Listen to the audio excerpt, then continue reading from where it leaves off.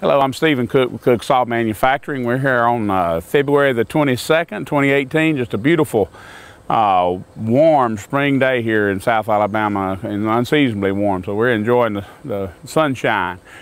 Want to talk and do just a little short video about tensioning for your belt. Sometimes people don't know quite how tight to put the tension, and we'll talk about it kind of for everybody's meal and then show you what we do on our meal.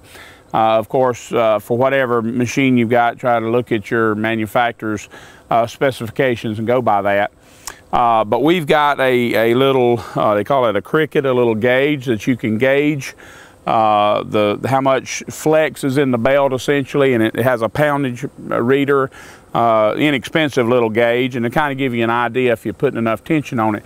It's important to put the right tension on it, because if not, you're getting slippage, which will cause your belt to go up and down. You don't want to get it way over tight so that you're stretching your belt off, but you'd rather be too tight than not tight enough, we found. If it's slipping, it also crystallizes the belt and can cause chunks to come out faster than normal. So being too loose is worse than being too tight, really.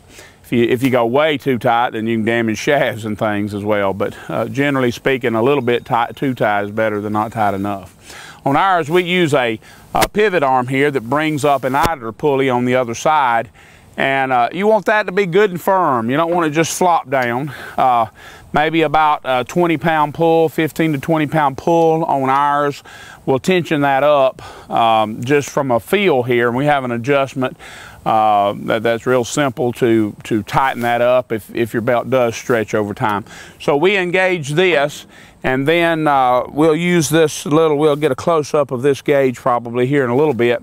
But I'm going to climb up on our mill here and try to do this in such a situation that you can see what I'm doing. What you can do, the instructions on this little cricket measuring gauge, you measure from the center of the pulley to the center of the pulley, and we're about 36 inches, but 12, 16 inches, somewhere near the middle.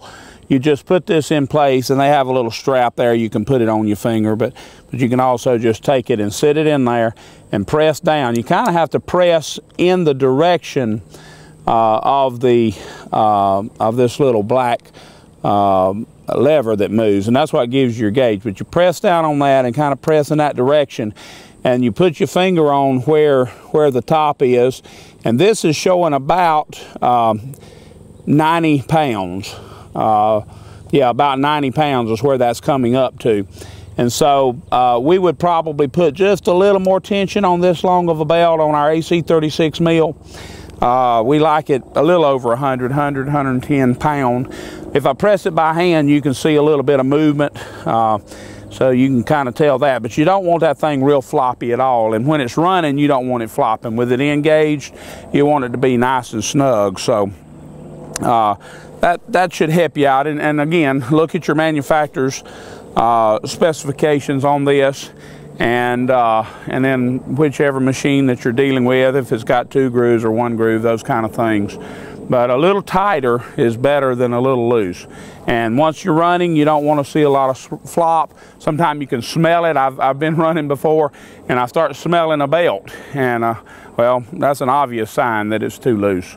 But anyway, maybe that'll help you out. Having this little gauge can kind of take some of the mystery out of that. And so you can buy those on Amazon or different places, or we have them as well.